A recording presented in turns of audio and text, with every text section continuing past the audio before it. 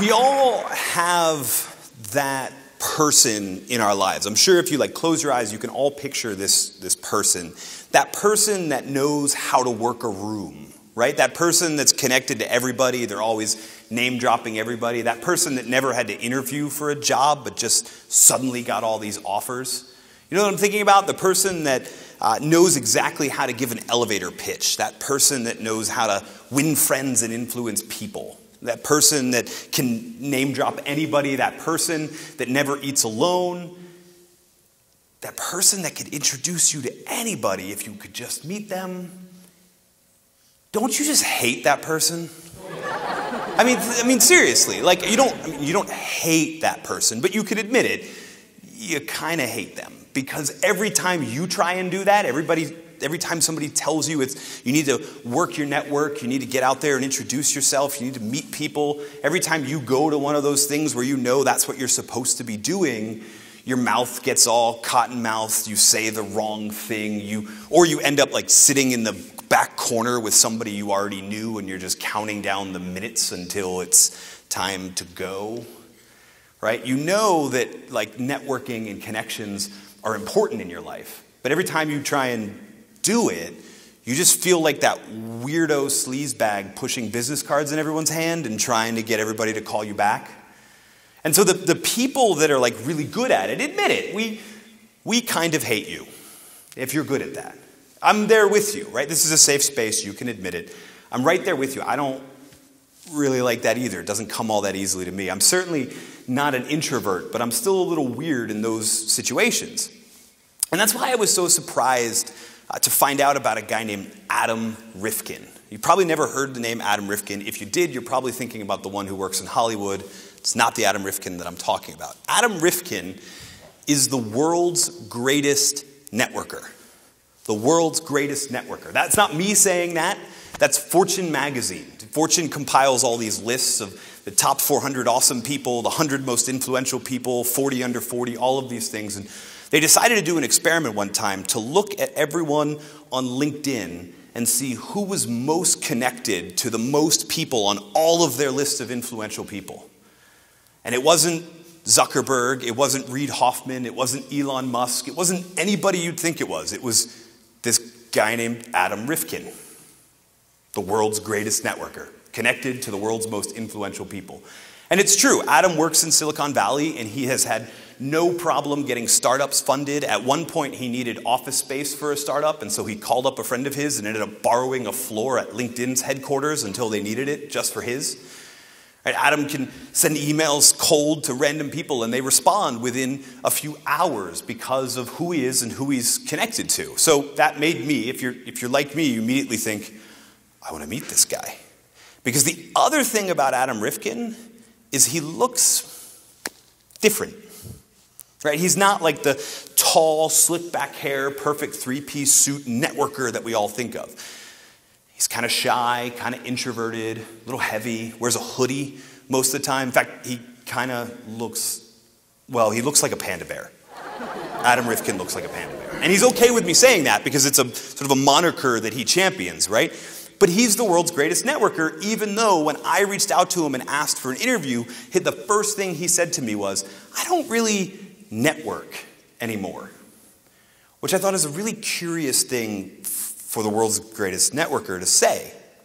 And so as I started digging into it, I found out that Adam has a PhD in computer science, and his entire approach to people has been influenced by computers. And you might think that's a bad thing, but in this case it kind of works.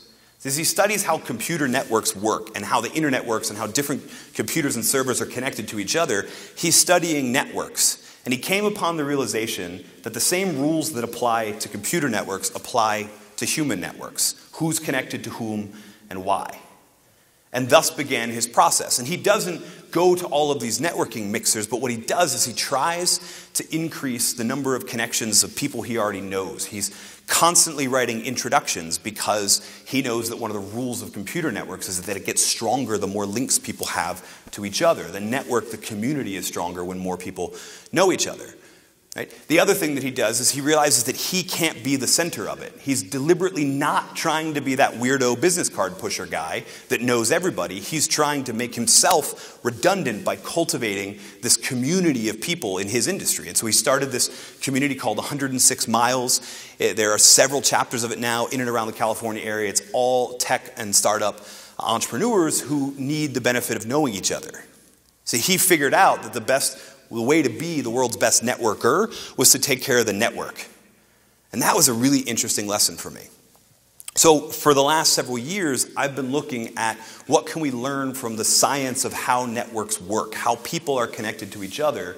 What can we learn about what that means for your own ability to make professional connections, to network, to strengthen those relationships, to get what sociologists call social capital, the value inherent in the connections that you have and the connections that they have for you.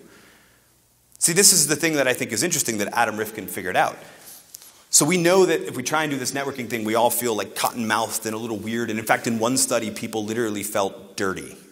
Like they asked people to recall a time where there were professional connections, where you were making professional connections, and then they gave people a test of to judge their subconscious. And what they found was that people rated words like soap and wash and shower more favorably than other words, a subconscious trigger that they felt dirty.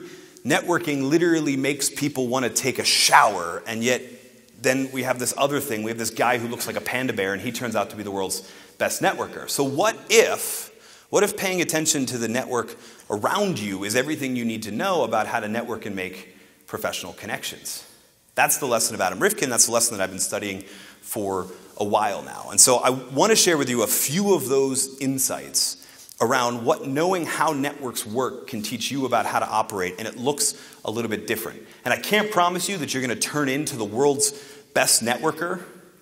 I can teach you how to look like a panda bear if you want. But I can promise you that through applying these lessons and learning how networks work, you're going to have a very different perspective about networking. What if it's not about meeting total strangers? What if it's actually just about understanding who is a friend of a friend, and how do you make more friends? So with that said, let's talk about one of the first things, potentially the most powerful thing that you can do to grow and expand your network and increase the value of social capital. And that is actually not meeting new people at all. It's reconnecting to your, what sociologists call weak ties, or dormant ties. These are people who have been in your life that were previously fairly strong ties, that were friends or colleagues, etc., but for some reason or another, you fell out of contact with them. And for the last 50 years, study after study shows that you're more likely to find out about job opportunities, to find new information that changes your perspective, to think the sort of like big ideas that people start highly valued companies with. You're more likely to earn new sources of revenue, new sales, etc., just by understanding and reconnecting with your weak and dormant ties. One of my favorite studies on this is one of the original studies. It's actually titled The Strength of Weak Ties. It's by a man named Mark Granovetter. And what he found was that he categorized everyone's connections into close, meaning you would talk once a week, kind of mid-range, so maybe every month or so, and then out to 2 or 3 years. And what he found was that 52% of people who were on the job market found it through the more than a year since we last talked. What's curious about it is that almost everyone would say, well, it wasn't a friend of mine, it wasn't a colleague, it was an acquaintance, right? So we began to dig into what's going on, why is that happening? And the thing is, networks aren't built sort of equally. They're not evenly distributed. They don't work like a perfect grid. They have nooks and crannies. People cluster together. Right? As you interact with certain people, your network kind of closes around those, and you have your close friends. And eventually, you spend enough time with just those close friends, you all have access to the same information. You all think the same way. You're all looking at the world in a certain perspective. And the people who are way over on the other side of your network are running around in a different circle, a different cluster, because you haven't interacted with them. right? And that bridging between these two sort of clusters is what a lot of people refer to as a structural hole, or a broker between a structural hole in the network. And you're creating new opportunities just because these people over here, who your weak tie could introduce you to, who your weak tie has been learning from and seeing the world from, can offer you a different perspective than what you're used to. And the beautiful thing about weak and dormant ties is you don't have to establish from scratch this whole new relationship. You were already connected with them. You just have to reconnect. My absolute favorite example of this is a weird question to ask. Is anyone a fan of the UFC? Anybody? Mostly the males in the room, a couple females. Anyone a fan of Conor McGregor? Right? George St. Pierre is coming back.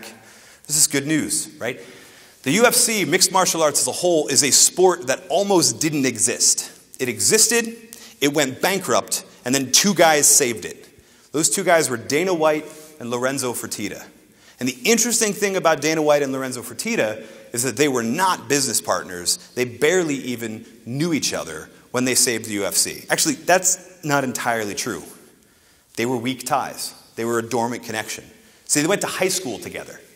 They went to high school together in Las Vegas. Dana White actually got kicked out of that high school, which is the ultimate way to turn somebody into a weak tie, kick them out of the high school that you were interacting with them with. And he moved off, went into New England, worked in this whole area around gyms and boxing and eventually MMA, became an agent for some of the first, I won't call them superstars, because in a sport that's bordering on the brink of bankruptcy, no one's really a superstar. But some of the first notable names he was an agent for. And then he goes back to Las Vegas and he goes to a high school friend's wedding.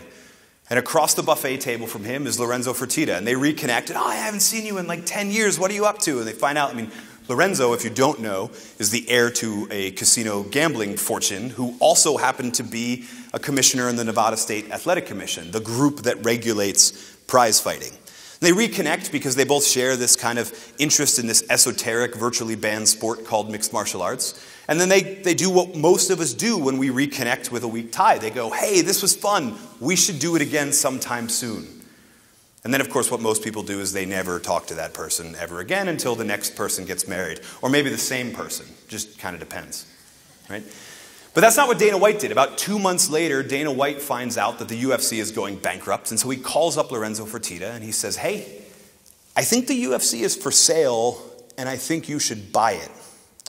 So Lorenzo, along with his brother Frank, decide to purchase the UFC from the original owners. They give Dana White a 10% stake in the company in exchange for sort of being the president. This is actually the most interesting point of this whole story. The two brothers decide to jointly share the company, and Dana White has a 10% stake, so 45, 45, 10. And the lawyers are furious, because what are you going to do in a dispute, right? If both of the brothers disagree and Dana White can't decide, what are you going to do? So they wrote into the incorporation papers of the new company that if the two brothers ever disagree, to settle their disagreement, they will engage in a jiu-jitsu match of which Dana White will be the referee. It never happened, unfortunately, but it's a pretty cool way to structure for a legal dispute. So the Fertitta brothers and Dana White begin the process of reinvesting and reinvigorating this brand. And a year ago, they sold the company for $4 billion. $4 billion. Right? At the time, Lorenzo referred to it as the biggest deal in the history of sports, which is true because the highest sports franchise had ever gone to up to that point was $2 billion. To give you an idea, Disney bought Lucasfilm and all of the Star Wars property for $4 billion. The Fertitta brothers created the same amount of value in a third of the time because one guy reconnected with another guy at a wedding. Pretty cool lesson, right? Now, obviously, you can't just start running off to random people's weddings and hoping you meet all sorts of old friends, right? That's not the lesson. But there is a takeaway for every single person, which is there are people in your life who you don't interact with very much anymore. And that's a good thing because those people are interacting with people who think differently than you, who work in different industries than you, who are aware of other opportunities than you. And by reconnecting with those people, you might not make $390 million by most people's estimates of what Dana White made, but you'll have more social capital, and that will eventually turn into real capital and real opportunities, etc. So my takeaway for most people from this is make a list. right? Think about 5 to 10 people who you have talked to. It's been more than a year since the last time you connected with them. And then make a point once a week, once a day, etc., to reach back out to them. Send them an email, a phone call, a text message, ping them on Facebook, whatever you want to do, right? To just say, hey, let's catch up, let's reconnect. The second is figure out who is a friend of a friend. One of the most amazing things, the most amazing mindset shifts that you can undergo is that you don't have a network. You don't network. It's not something you do. It's not something you have. We all exist inside of a network. 7.4 billion people strong and counting. We all exist inside of one network. And most of the people in that network are within 5 or 6 degrees of separation from you. I mean, you probably heard of the game 6 Degrees of Kevin Bacon. Some of you are like, I don't even know who Kevin Bacon is, but apparently he's famous. He's not actually famous. The interesting thing is he's not even like the most connected man in Hollywood. He's just an actor that people became fascinated with the fact that he'd been in so many different movies with so many different people, and that you could link basically anyone in Hollywood to anyone else through Kevin Bacon. But the truth is you can actually link anyone in Hollywood to anyone else through anyone, because we're all one big network, 7.4 billion people strong and counting. And one of your second biggest, after weak ties, sources of opportunity are the people that are 1 degree of separation from you, the friend of a friend. These are the people who are like a weak tie, running in a totally different circle, but unlike a weak tie, you're going to need an introduction for, because they're a little bit further. There's more of a bridge to build, and when there's more of a bridge to build, there's more of an opportunity. My favorite example of this is one, you've probably never heard of her, but she's an amazing executive and an amazing woman, Michelle McKenna Doyle. Michelle McKenna Doyle was raised in Alabama and raised loving football. All of her brothers actually played football at the University of Alabama. Her dad actually would often joke that, one of my kids one day is going to work for the NFL. And Michelle was a little bit different. She broke her dad's heart. She went to Auburn. She graduated. She worked in the sports program, but obviously, it's not like she tried out for the team, right? But she worked in the athletics program, and later she began to work inside of technology. She worked for Disney. She worked for Universal Studios. She eventually became the chief information officer for a major Fortune 500 company. And then one day, because she still loves football, she is still her daddy's little girl, she was checking her fantasy football stats. And at the very bottom of the NFL website was a little tab that said careers. So she clicks on it, she looks through all of these different jobs, and she reads a description that sounds an awful lot like the job she's doing now. But it didn't have the pay level of a CIO, and it didn't have the title of CIO. So she just kind of thought, like, that's weird. They need me, but they don't know they need me. And I also don't know anyone at the NFL. So let me get back to manning my stats. And a couple days later, a friend of hers sends an email and says, hey, I found this on the NFL website, and it sounds like you. So now she's thinking, okay, well, that's 2, so maybe there's something to this. But I don't know anyone at the NFL, so how am I going to meet somebody and simultaneously convince them that actually what they need is a chief information officer role and a bigger salary, right?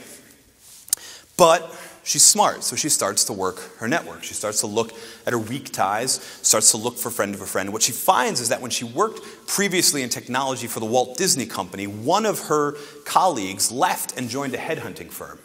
So she calls him up and she says, hey, do you know who's manning this search? Do you know who's in charge of finding candidates for this search? And he says, my firm's not representing them at all, but I know a guy who works for the firm that is. Let me make a phone call. So if you're keeping track, she reaches out to a weak tie, an old friend. The old friend says, hey, I'm not actually doing anything here, but I have a friend of a friend who is. That friend of a friend puts her in front of the NFL. She has to convince the commissioner that not only is she qualified for the job, but they don't understand how qualified she is, and they need to make it a CIO position. And it works. She became the highest level executive ever to be hired in the NFL. And one kid from her family finally made it to the NFL, although not in the way her dad expected, right? All because she began to work the fringes of her network, that 6 degrees of separation thing. So, now, I don't know if anybody here wants to work for the NFL one day, or anybody wants to even begin to work the weak ties, but there's a takeaway that almost everybody can apply. And it has to do with this. The way that we meet people is is kind of broken. And we'll talk about that a little bit more in a second. But one of the reasons for that is that when we meet people, we do one of two things. We either immediately filter through whether they can help us right now, right? And then we kind of like filter them out or filter them in based on whether or not we see an immediate need. Or we think about who they could introduce us to. And most people, when put on the spot that says, hey, can you introduce me to the commissioner of the NFL, don't want to introduce you to the commissioner of the NFL. Right? Most people want to be able to opt into that. So when you're exploring the fringes of the network, don't like look people up and see that you have a mutual friend and therefore you're going to beg that person for introduction. Really make an exploratory job of it. Begin to ask multiple people, hey, who do you know in blank? Blank being whatever industry, whatever sector that you want to make an impact in. Whoever you need to be connected to. Who do you know in blank? This does a couple things. It lets you know who really is at the fringes of your network, who's really 1 degree of separation from you.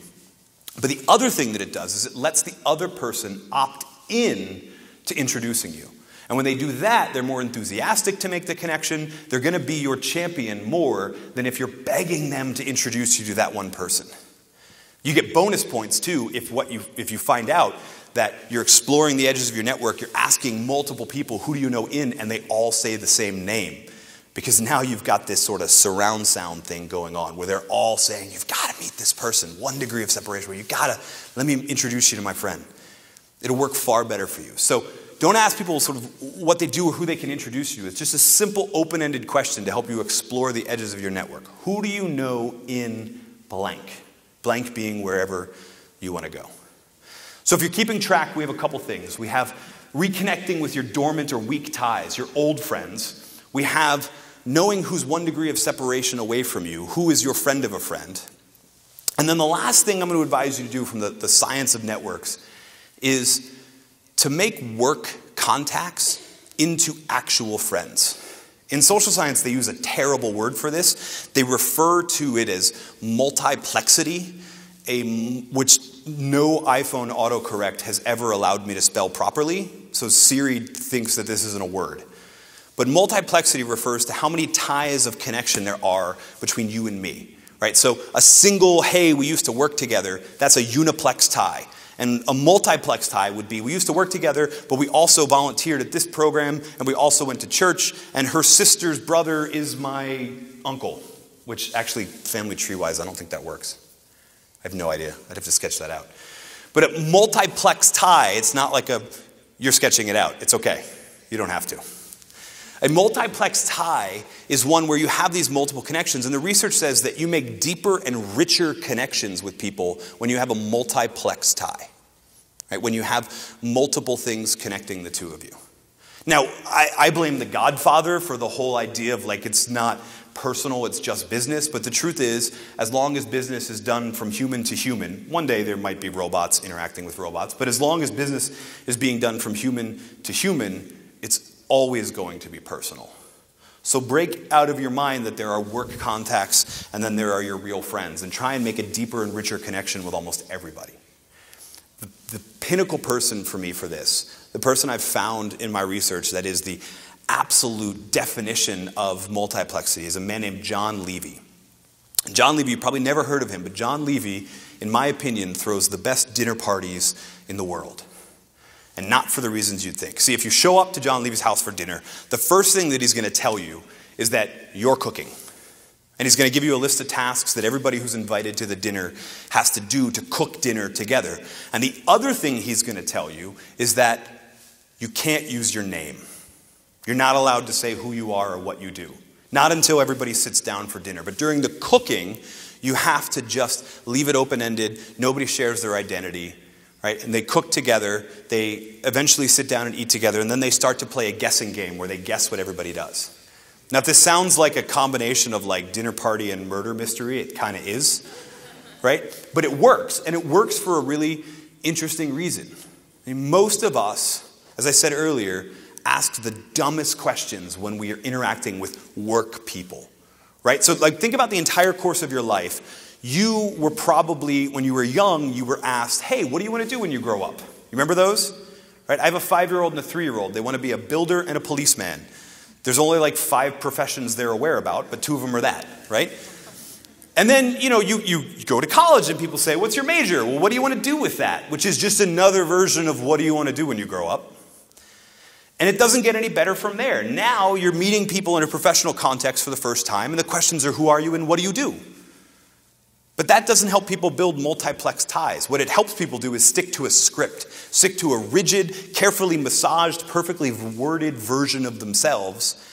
And as a result, you can never build that multiplex tie. So John says, no, we're not going to do that at my dinners. What we're going to do is make connections based on the activities that we love, the passions that we share, the TV shows that we watch, the childhood experiences that we have, all of those things that make for deeper, richer connections. And then we're all going to sit down to dinner, and we're going to find out that she's royalty, that he's a famous comedian, that he's a television executive, and that this guy's a scientist that works for NASA. It's incredible. The people that John's had in his home since he began to throw these dinners has gotten more influential and more influential and more influential. In fact, John actually refers to his dinners as the influencer's dinner. It's not the most creative title for a dinner ever, but it does tell you exactly who's going to be there. But the rule is you have to make a connection with those influential people for a reason other than work, other than a professional contact, other than opportunity.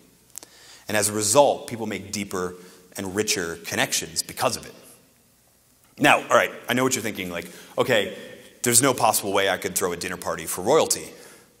Well, John didn't either. When John started, it was just him and his friends, most of whom knew each other, but some of whom didn't. And it wasn't until they started referring people to his awesome dinner parties that the list grew more influential and that people started trying to one-up each other with their perfect script of who am I and what do I do. And that's when he institutes the rule. It says, no, forget about that. We're going to focus on meeting each other and building deeper and richer connections. And because of that, the list grew more influential and more influential. As more people said, you've got to go to this dinner. I know you've never heard of this John Levy guy, but you've got to go to the dinner at his house. I'll refer you. And as people started to refer their friends and friends of friends to John, the list of influential people grew. And to say that it's had an effect on John's career is like the understatement of the night, right? Because it obviously has. You can't have those influential people in your life and not have amazing opportunities that come about. So John's gotten amazing consultant work, speaking opportunities, a book deal, all sorts of things. But what he'll tell you is that those connections have allowed him to have deeper and richer relationships with people that have provided some of the best experiences in his life, and that's what he really treasures. And I think there's something to that. That trying to connect with somebody on a person-to-person level through multiplex ties, through multiple things, ends up giving you more opportunities, but at the same time makes you not think about those opportunities, because what you think about is that relationship. It makes sense. And in fact, I think that to some extent is the takeaway, right? So as I said earlier, we're terrible at asking questions when we meet new people because we either ask the what do you want to be when you grow up, what are you trying to be, or who are you and what do you do questions. So don't ask those. When you meet somebody for the first time, ask them something that would connect on a multiplex level. Ask them something that would connect deeper and richer. Ask them a question like, hey, what excites you right now in your life? Right? Or ask them a question like, hey, where are you from?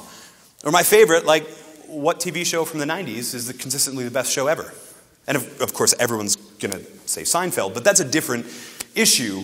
Right? The point is, a question like, what excites you right now, invites someone to drop their script, to drop their perfectly designed elevator pitch, and to tell you what they actually care about. And then you begin to develop what a lot of researchers refer to as uncommon commonalities, things that you and that person share that no one else in the room shares. When you do that, you have a deeper and richer relationship. When you do that, you're more likely to follow up with that person. And again, the opportunities that come away from that are better because the relationship is deeper. The social capital is more valuable. So don't ask who are you and what do you do, right? Ask what excites you right now. Okay, so we've got a couple different takeaways. So to review, they all end up in the context of not thinking about the network, but just thinking about friends. Reconnecting with old friends, right? Figuring out who is a friend of a friend. And then trying to make professional contacts into friends. All of those things will have a more lasting impact on your professional network, your professional opportunities, your social capital than anything else, any other advice that you've heard. Because not only are those things steeped in research on how networks work, they're guided by examples of people like Adam Rifkin, who looks like a panda bear but is the greatest networker in the world. right? Or Michelle McKenna-Doyle, who was the highest paid and highest level executive for the NFL when she started, right? Or John Levy, who throws the greatest dinner parties in the world with the most influential people in the world who aren't allowed to tell you how influential they are. Reconnect with old friends. Figure out who is a friend of a friend. And then turn professional contacts into friends. But there's another reason that this advice works. There's another reason that this is so important. At some point in your life, you probably heard the phrase, show me your friends and I'll show you your future. You've heard this, right? Or you're the average of the 5 people you interact with most. There's a bunch of variations on this advice. And the idea is that your friends affect you. Your friends affect your outcome, right? And that your friends are your future. So choose your friends wisely. Well, it's true. It's backed by research, but it's actually more true than you would suspect. See, about 10 years ago, two researchers, Nicholas Christakis and James Fowler, began to construct one of the largest models of a social network ever. They used data from this thing called the Framingham Heart Study, which in health sciences is one of the longest running and largest, in terms of participants, health study ever. It spans multiple generations, tens of thousands of patients. And what they did was they used data from all of those patients to construct a network of who was connected to who was a friend and friend of a friend, and all of that sort of stuff. And what they found was that people really did have an effect on each other's health. Probably the media reports from the first study they ever published, probably the best summary of it, they found that your friends make you fat. It's true. Your friends actually have an influence on your chances of becoming obese. If you have a lot of obese friends, then you're more likely. But the interesting thing is that your friends of friends do too, even if you've never met them. And your friends of friends of friends also influence your body mass.